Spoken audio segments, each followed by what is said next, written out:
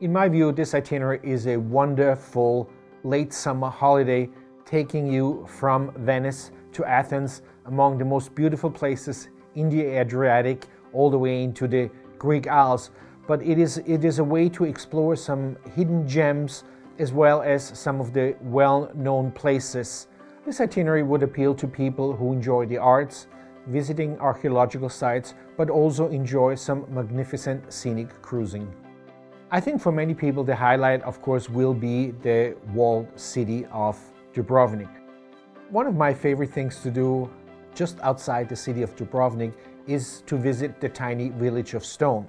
Once you visit the village, there are little boats available for you to rent, and they will take you out into the lagoon where you can pick your own fresh oysters and then consume them on the boat with some bread and the wonderful Croatian wine. Two particular interesting shore excursions on this itinerary are, of course, being in Venice. I would highly recommend one of the evening gondola rides along the canals. In the port of Dubrovnik, we are able to introduce you to one of Croatia's famous artists.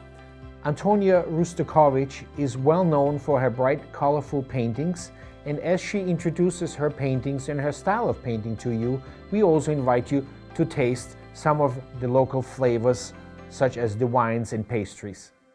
On this itinerary, I believe the hidden jewel is the island of Hydra. When I visit Hydra, I would stroll along on the waterfront until you reach one of the tavernas that is maybe a little bit further away from the harbor and enjoy a glass of the fabulous Greek wines. Our As Amazing evening will take place in the wonderful medieval town of Dubrovnik. During the evening, take in the colorful costumes, folk dance performances, as well as enjoy the local food and drink. If you have time to spare, after this voyage, we have a wonderful 9-night cruise that takes you such beautiful Greek islands as Patmos and Mykonos, but also takes in some of the wonderful, charming ports along the scenic Turkish turquoise coast.